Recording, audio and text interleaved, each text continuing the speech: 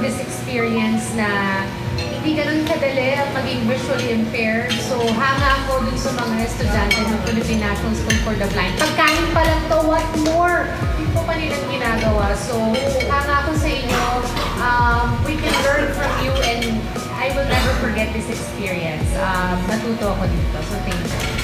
Just trying to figure out what my food was and figuring out how I couldn't even determine how much food I was getting onto the fork or the spoon, and I kept missing, from the spoon, the fork to my mouth.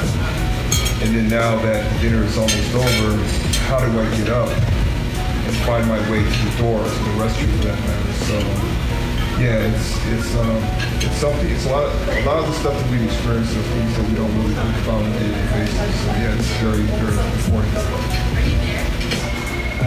Okay siyang experience. I wish sinama ko yung anak ko para mag-feel niya how blessed he is. And we're lucky to have James Mackay. And I believe yung wife ko nawawala. So it's a nice experience and definitely we share it sa mga kakilala.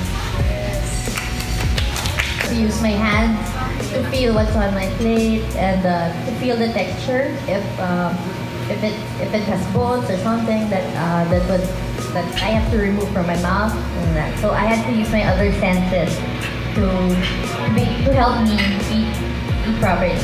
And that since my kids are here, I have to check on them if they're able to do it on their own or if they need help, which I later on realized how I would help them because I couldn't see them.